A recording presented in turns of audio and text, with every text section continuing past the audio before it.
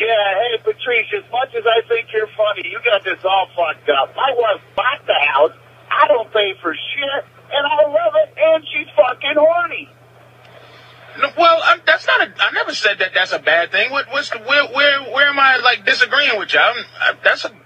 That's fair. When a guy has to buy, you buy the guy. Fuck that! I don't buy nothing. She even buys my beer for her. Well, I'll tell you what though. At the end of the day, my friend, you in a bad spot. Don't ever forget that. Don't be that proud to be a kept man, because I'm gonna tell you, this to trickle down. Listen. This. I'm gonna try to help you out here. What you're saying is that you have a queen, okay? But you're not a king. You're just the queen's husband. You're not the top. You're not. Wait a minute. You're not as high as you could be for yourself. Never forget that. And when shit hits the fan, she's gonna hold every single thing, even that fucking Miller Lite she bought you, over your head, and you're gonna be stuck. I'm just saying, be careful. Later. All right.